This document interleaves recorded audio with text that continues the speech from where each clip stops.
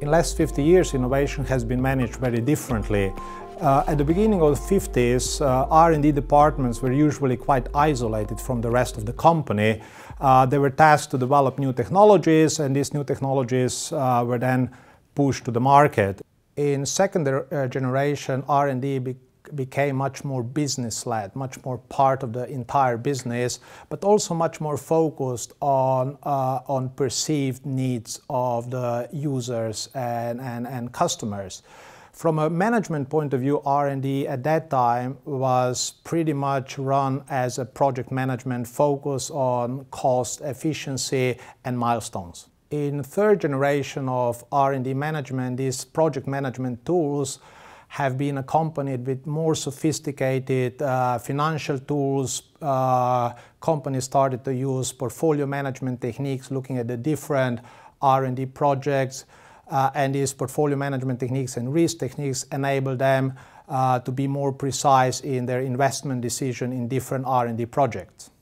In fourth generation of R&D management, we see R&D being much more integrated into the company, much more engaged with other business function.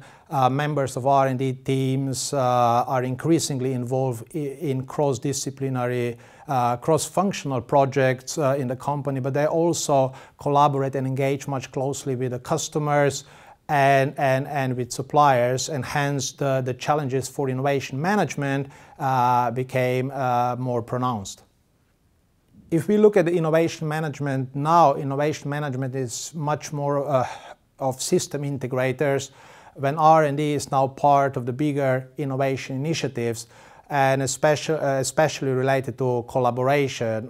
Members of R&D are now engaging with not only with customers, not only with other parts of the business, not only with suppliers, but also with universities, where they scan for new technology, they search for new technology. They also work, if we talk about big established companies, they also work with small entrepreneurial companies, and at the end of the day, they also engage with governments in order to shape the research policy.